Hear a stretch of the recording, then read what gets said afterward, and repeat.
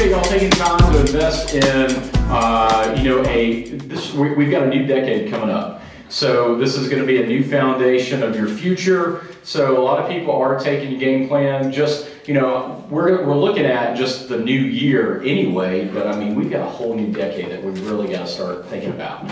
So achieve colossal goals is one thing that I guess I've been good at for a while, and so I just want to kind of give you an overview of what we're going to talk about. We're going to talk about what I've done this year, talk about my daily routine, really building out the plan, and then we're going to get to an actual exercise. So I'm actually going to put you all to work. I hope that's okay. We're going to take, we've got 6 great speakers today. You are going to get some things that you can take away from today. So 2019, I'll tell you, we're on track to close over 400 homes as a team, and that's going to be almost $100 million in volume. Now, granted, we didn't start there. Back in 2010, as a single agent, I sold 52 homes, and so it just started a process. Like really setting the baseline was that first year, and then after that, it's like, well, why don't we do a little bit more? And then you do a little bit more, and then the next year you just try to, I'm always trying to beat my best self, I guess you could call it. So 52 homes has created, over the last 3 years, we've closed over 400 homes each year. And typically that's been over $80 million in volume each year.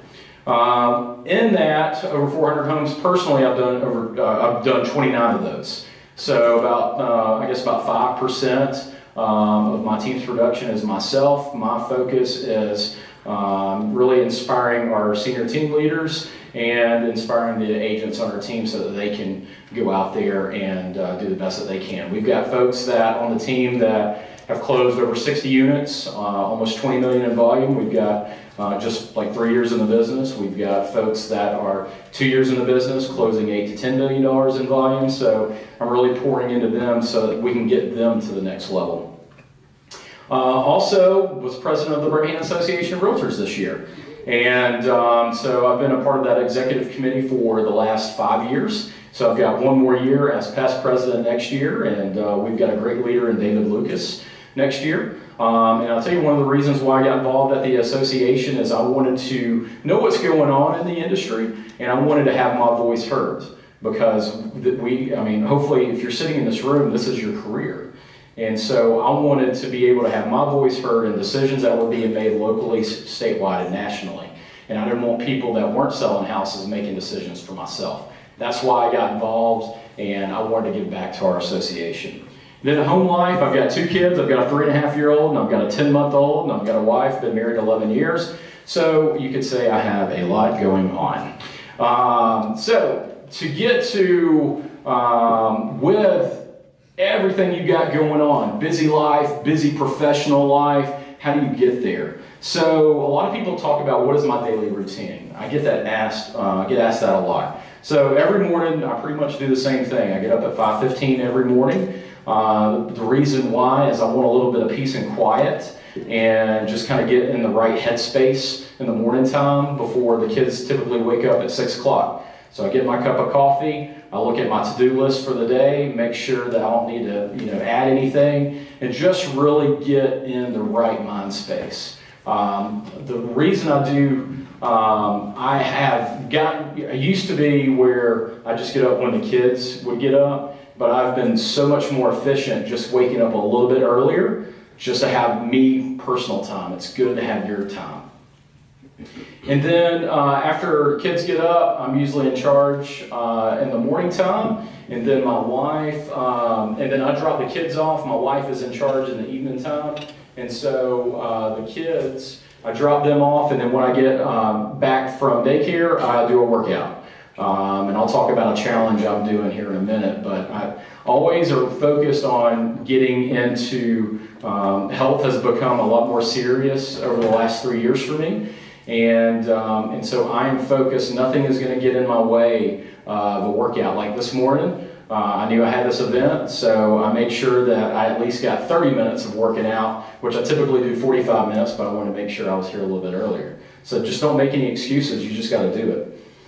And then at that time, I'm headed to the office. And so I have a game plan every day. I've got my to-do list, and I'm doing everything I can to accomplish as much as possible.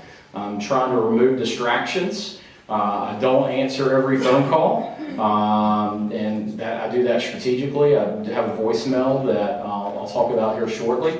But I strategically don't answer every phone call. I strategically don't answer every text that comes in immediately. And I know I've got some friends that have Apple Watches and they get notified for every email and every text.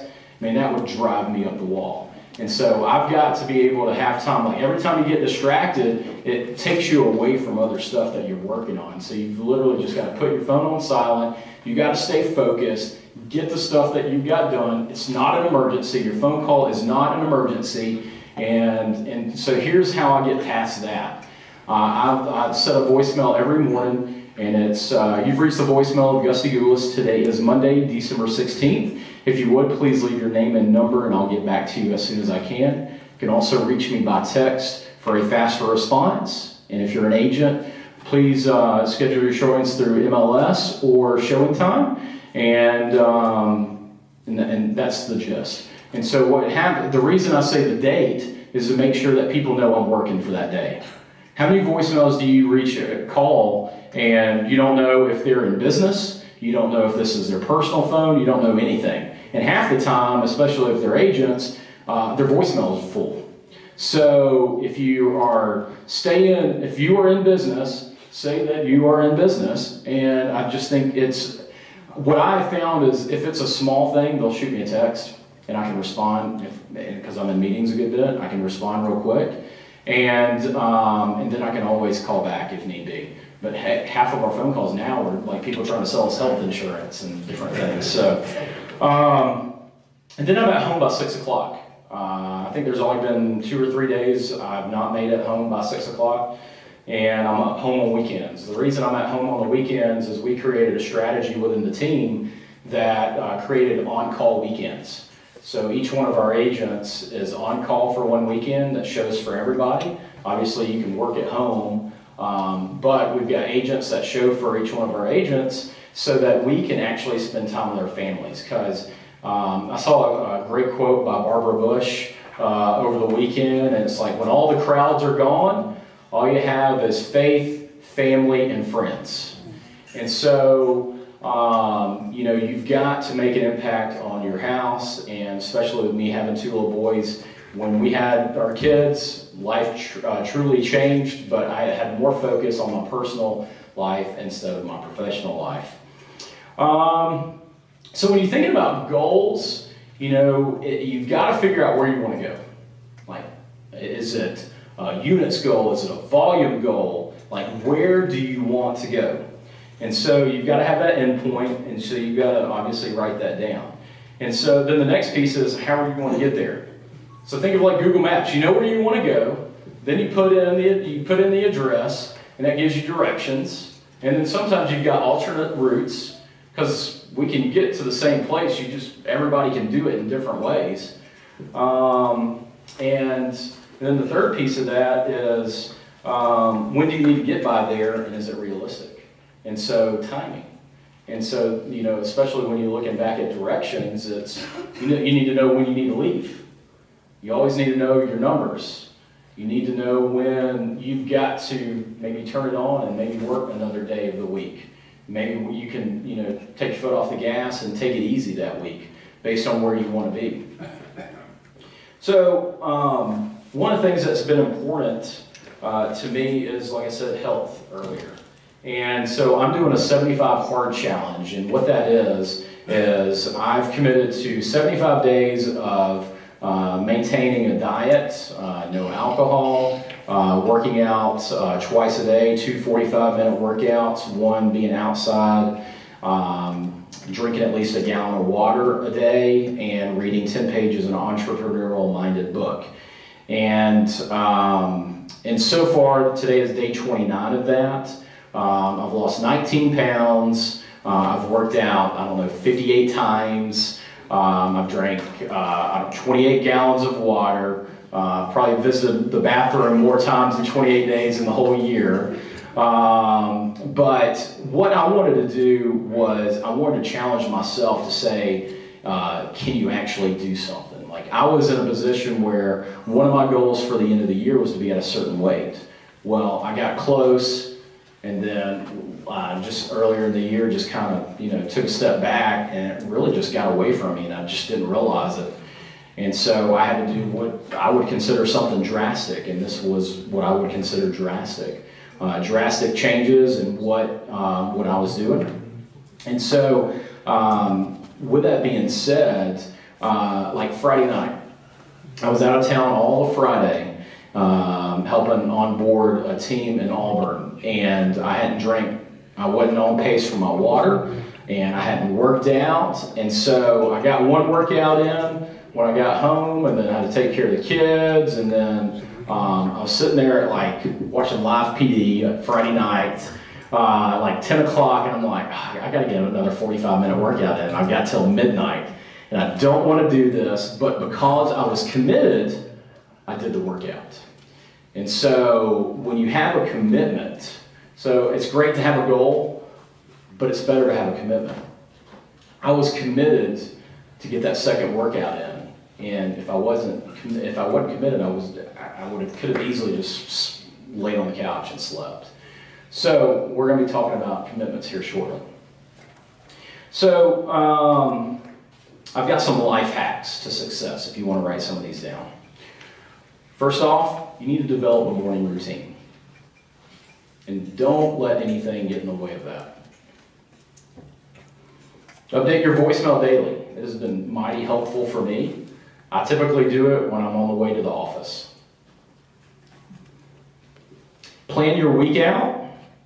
And so I typically do that on Sunday evening. I've got my game plan. There's a lot of things I do every Monday, every Thursday. Go ahead and plan out your week on Sunday. And then as things pop up, you need to add to that. You need to go ahead and book appointments in your calendar. And it's okay to book your own appointments, like prospecting. Go ahead and put it in your calendar. Don't let anything get in the way. If something gets in the way, then move it to another time. Don't let prospecting get away from you, because that's one of the most important things for you to be successful. I personally use Calendly for appointments. I send it out to folks, like people want to meet for coffee and different things. Instead of going the back and forth 20 times to get the right time, I just send a link and it just shows up on my calendar. So maintaining that calendar just makes it easy. It saves time, because you got 15 minutes of wasting time just going the back and forth. You've got to prospect daily. What's colossal to me, like a colossal goal to me, might not be a colossal goal to you, and vice versa. So we've got folks in here that a colossal goal to them might be selling 30 houses. Well, we've got to put a plan in place to get to that 30 houses. I never thought that I would sell 400 houses, but made baby steps to get to that point where I could do that. And now I've got crazy goals to get to 1,000 houses. So next year I want to get to 750. The year after I want to get to 1,000. And so by knowing your numbers, you can put things in place to make those things happen. Follow up daily. You probably get phone calls, from folks that have been working with other agents, and they just haven't followed up. So you've got to follow up daily. We're in a society that they need to know information ASAP. And guess what? There's 4,000 agents in this market. We can get information from another agent pretty quick. So if you slack on that, they will find somebody else. So staying proactive instead of reactive. So how are we on time? Perfect. We're going to do an exercise. All right. So what I want y'all to do is does everybody have pen and paper? Yeah. All right. You got one person. Pen and paper.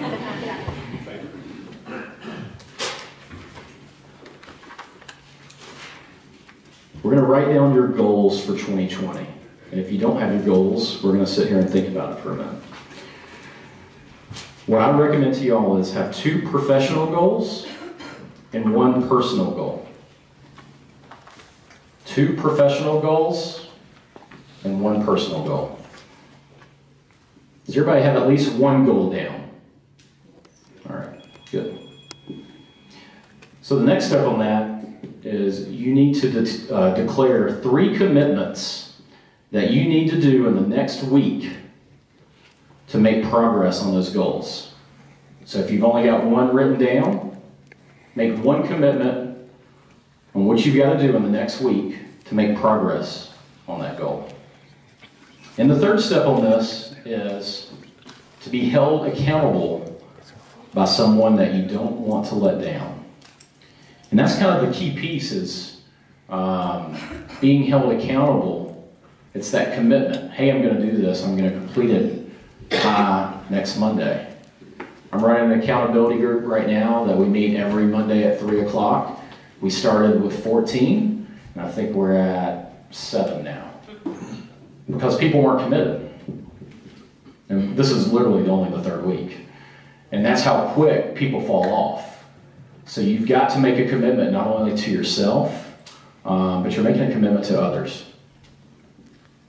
So these are the things that are going to help you achieve colossal goals in 2020.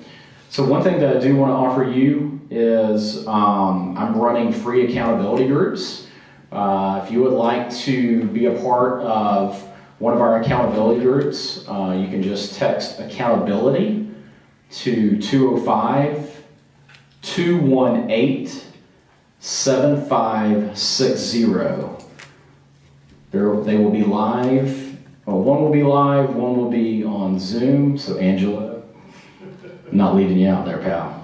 What was the number again?